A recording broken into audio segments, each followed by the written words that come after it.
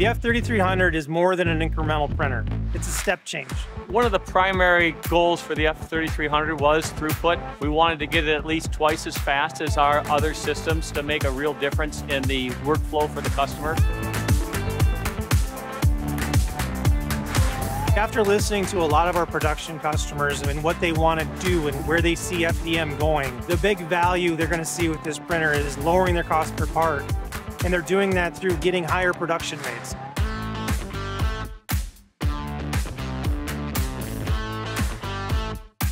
We have multiple extrusion heads. If you have a failure, you can load a redundant tool and continue your print.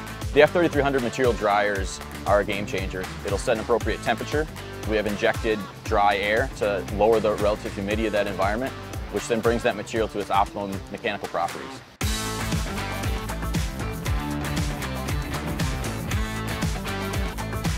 The F3300 is by far the most sophisticated FDM system we've ever made.